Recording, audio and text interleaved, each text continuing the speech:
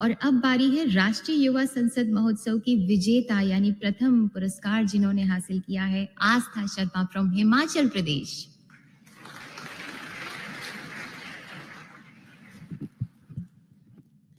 In the words of Franklin Roosevelt, I quote, "We cannot always build future for our youth, but we can build our youth for the future," I unquote.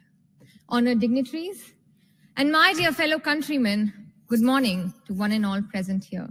I'm Aastha Sharma from Himachal Pradesh, Devabhoomi as it is known. Today, I stand here to present my views on shared future, youth in democracy and governance. The spirit of democracy cannot be superimposed from outside. It must come from within.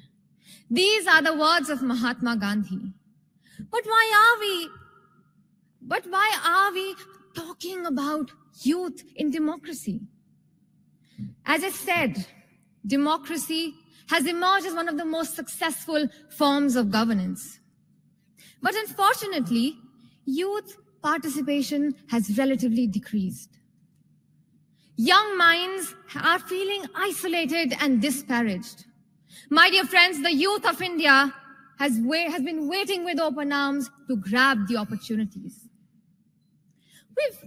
We all have set goals for India 2047, haven't we? We've all dreamt of a future-ready India.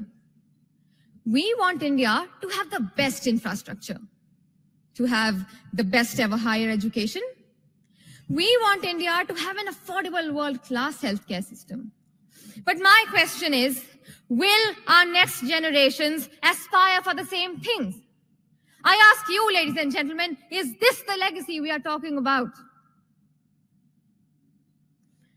युवा ही देश का भविष्य है और इस अखंड राष्ट्र के भविष्य का निर्माण करने की योग्यता रखता है. Youth has the potential. The only need is to provide them with resources and a good chance. But if we flip the page, today's youth has developed a lack of interest in politics and a perception that their voices won't be heard. So, here a question might arise. Why and how can we increase the role of youth in democracy? Let's answer why.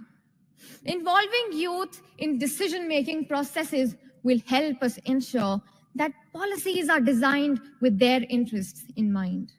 Youth can provide us with new perspectives. Involving youth will help us build a sense of ownership. And let us talk about how can we do that.